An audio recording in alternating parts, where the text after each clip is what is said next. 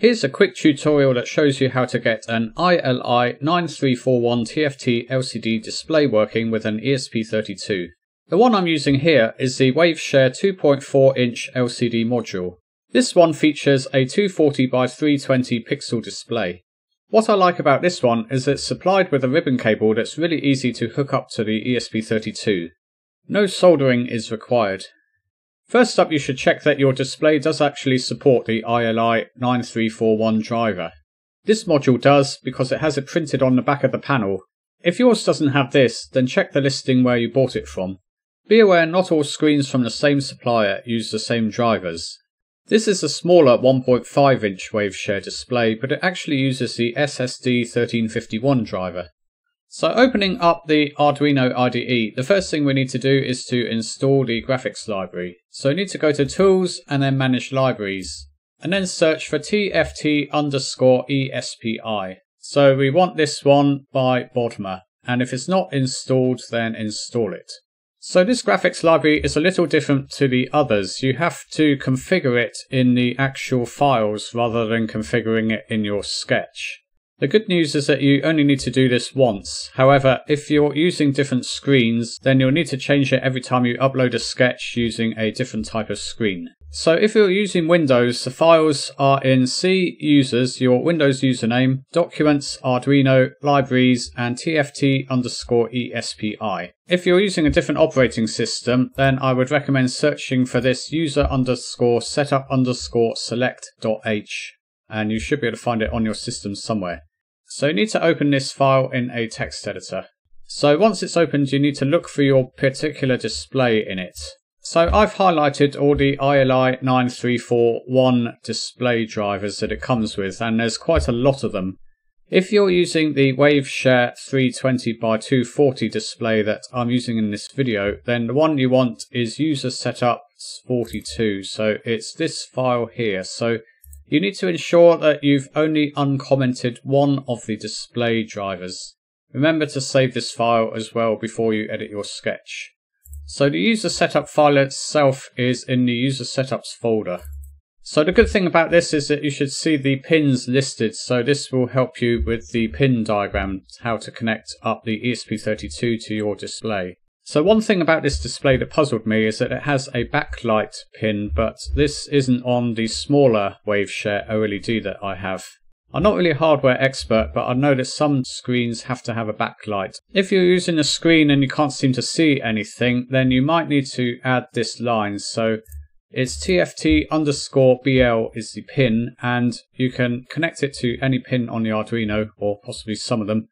I've used pin 5. Later in the video, I'll show you how to test the backlight.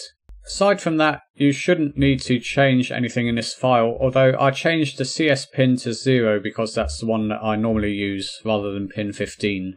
So once you've configured your library, I recommend using this Digital Rain example. It's a really good demo one and really easy to get up and running. So to use this one, you need to go to Tools, Manage Libraries, and search for Digital Rain. So it's this one, Digital Rain Animation by Eric Nam. So again, if it's not installed, then install it. Once it's installed, you can go to Files, Examples, and there should be one here. It's not that one. It's not the ESP Rainmaker, by the way. So the example is here for examples from custom libraries. Where are we? Too many now. Okay, so it's this one here, Digital Rain Animation. And I would use this one, Demo TFT ESPI Basic. So this is this example, and it doesn't require any configuration at all. So if you go to Sketch, upload the sketch, then you should see this really neat matrix-like effect. So another one that's quite easy to get working is the animated GIF one. Check out this video on my channel because that explains how to get the animated GIFs working. So as you can see, this animation looks pretty good on this screen. It's not as smooth as the smaller screen, but it does look pretty decent. Incidentally, if you want to use this with really large animated GIFs, then you have to go to Tools and then Partition Scheme here, and I would change it to Huge App. So you can probably get an animated GIF up to 3 megabytes in size. The one I'm using is 1.1 megabytes. So I must admit I've found the backlight a bit confusing. So if you want to test your backlight of your TFT display, then go to File and then Examples, and under Basics, open the Blink sketch.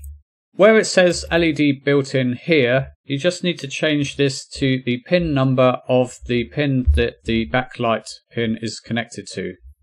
So mine was connected to pin 5, so change all these. 5.